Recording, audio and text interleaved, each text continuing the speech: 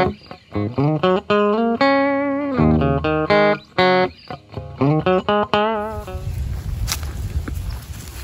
Goopy Goop. Hi, Goop. Alrighty. So we are checking on the beets today. Radishes. Or radishes. This is a weird shaped one. It's like 1, 2, 3 Good grief. radishes in one. Yeah, we kind of got sidetracked, and we were supposed to thin these out. Oh, sorry for the wind. Holy cow! But aren't very big yet. I think we ought to let these ones go a little longer. Okay, you want to check the next ones? Yeah, the past 2 weeks we've had some medical issues and dealing with other things, and it slipped away from us. Now see, these are just the regular radishes. Yeah. We do have the whole I just noticed that one. I know, that's the one I saw. Holy cow. Well, one of these are supposed to be giant whites. I don't remember which one we put it in though. Ooh, we got to pick your peppers before those plants die too. Wow. Oh, that one. There's some odd looking radishes. Yeah.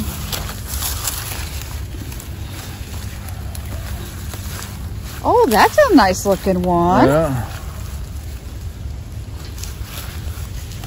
Yeah, we're not going to pick them all. We're just going to pick a few to help thin it out a little bit. And then... This thing's like giant, but like no radish to the end of it. Can we stick it back in? Maybe stick it in over on the other side? Yeah, well, it's already pulled out of it. Oh, okay. Oh, that's a nice little one. Yeah. Some of these need to go a little longer. Yeah, get the ones that look like they're good on top. Oh, you got a couple. Wow, this tire did really good. I don't know what kind of radishes these are. But well, remember we got and plant these guys again. Well, remember we planted giant whites and then some regular radishes.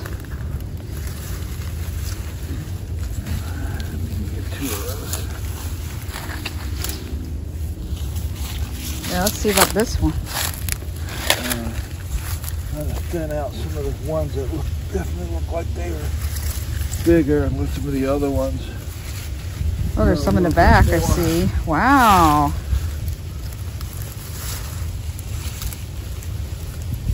You look like you're having way too much fun pulling these up.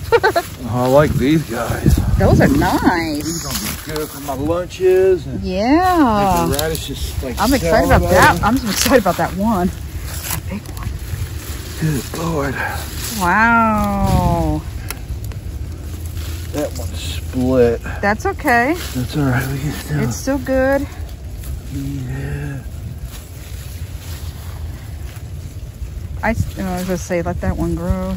We'll let the other ones go. Yeah. Here, let's check this one.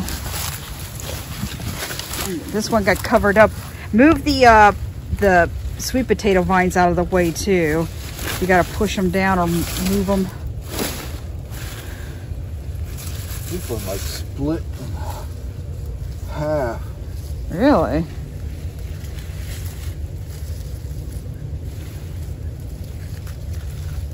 Separate some of these vines. Yeah, move those sweet potato vines out of the way. Careful. Yeah.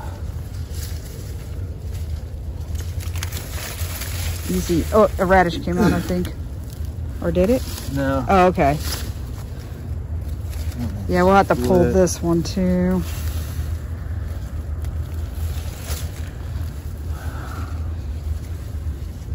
You want to leave the rest and... No, this one practically out. There's a weird one that split.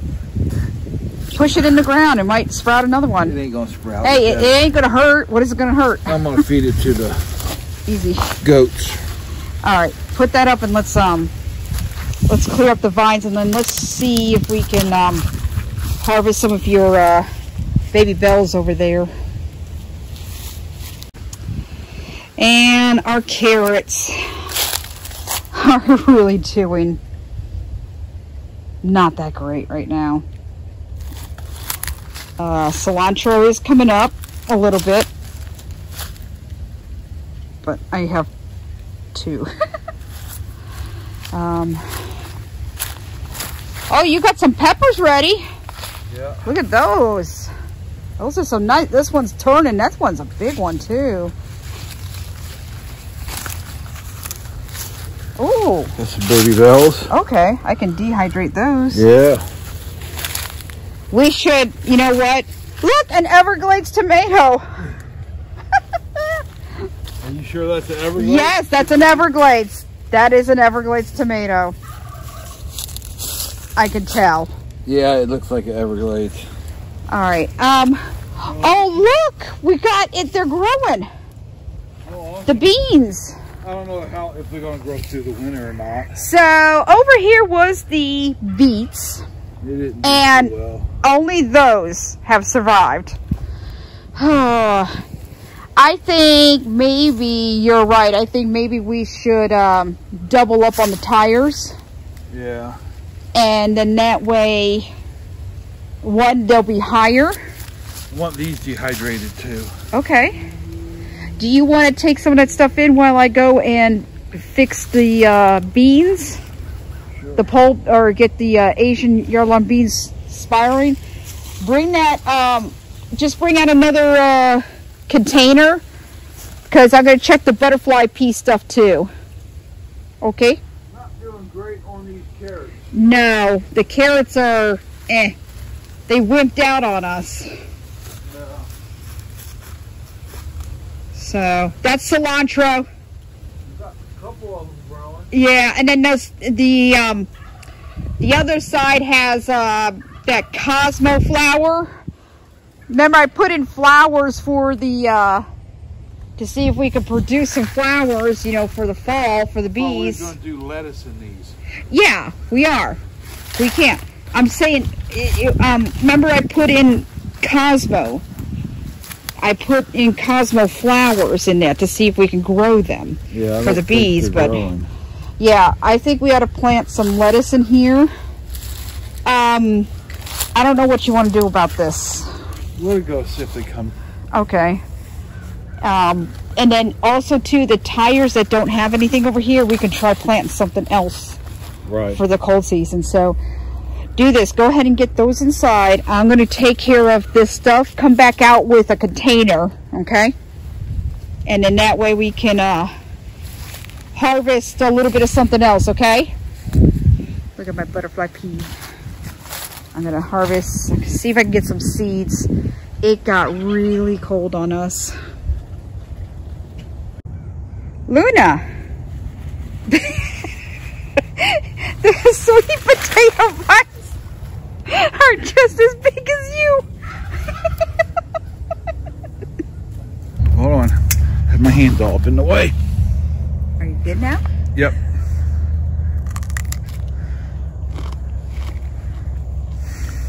Wow, that's good, ain't it? holy hell. It's got a nice sweet tart, and then it's, whew, there's that sour taste. That little bite. Whew. A little peppery bite. Yeah, really. Yeah. Are you a pastafarian? Pastafarian? I was thinking nanu nanu. It's good. Whoo, I need. Oh, it's got that. It's got that oomph to it. That bite. Spicy. Holy cow, that's. That's something else. That is something else. Did we need to check any bananas? That's good. Alright, I'm gonna go to my butterfly pea.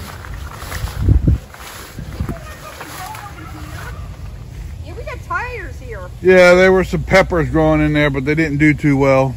We gotta get at this winter. Yeah. We're really gonna have to buckle down.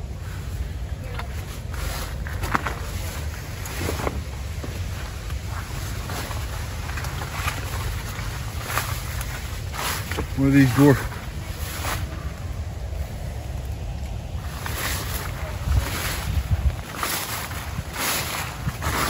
Banana down, banana tree down. What happened here?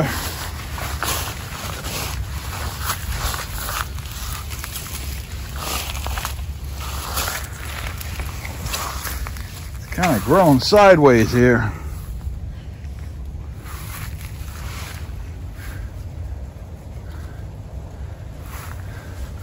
I think we got all the racks from these guys. Yeah.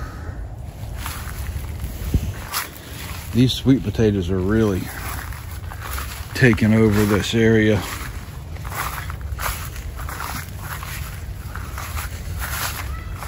We only use them, the sweet potatoes in here, for ground cover because it's so wet they rot in the ground.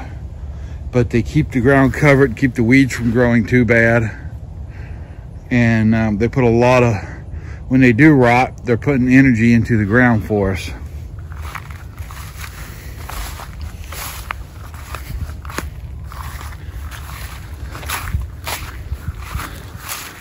Luna, get off the tires.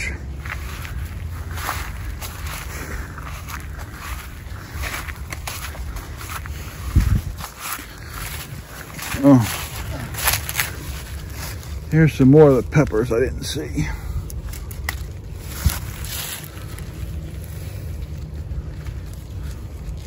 Boy, these storms kind of really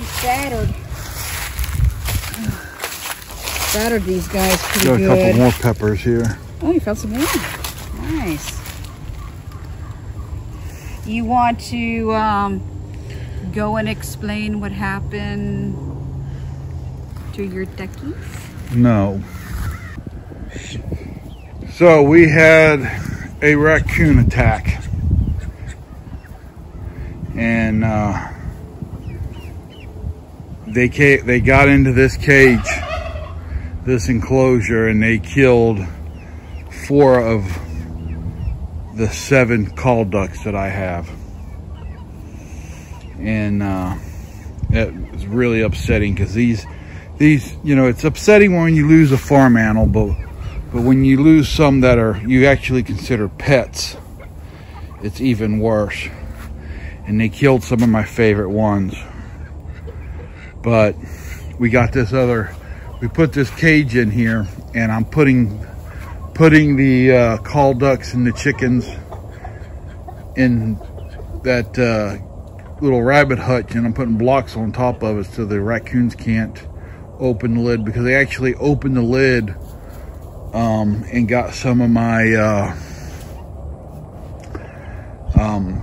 my bantam chickens earlier this year, which really upset me. So I put blocks on it and they can't get it open.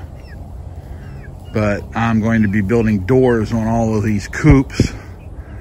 Right now, you can see the plywood over here. I'm putting the chickens inside the coops, putting all the animals up, and then screwing the boards over the front so nothing can get into them.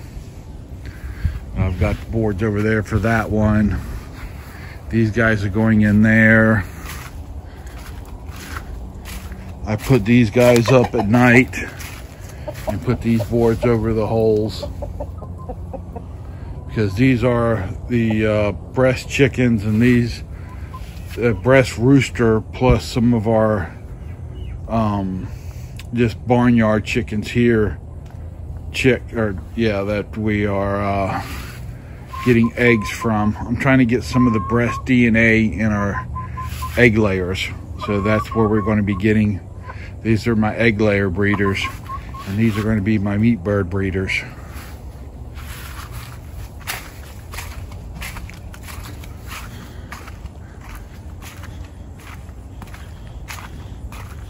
They got, don't know if Amy's going to actually put this on there, but this is a carcass of one of the ducks, of our full-size ducks that they got last night. We didn't get them put up, all of them put up in the bigger coop over here.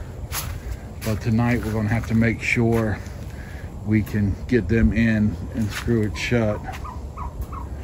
We're going to go get some lights and put up. I got one solar light right here. I got the solar panel. This is one that Clyde chewed on at the beginning of the year. I patched the wires together. But I've got it over here. I've got the actual light over here so that if I got it down low, so if some animal comes by this way, it flips it on. And hopefully we get enough sun underneath this tree to keep that somewhat powered.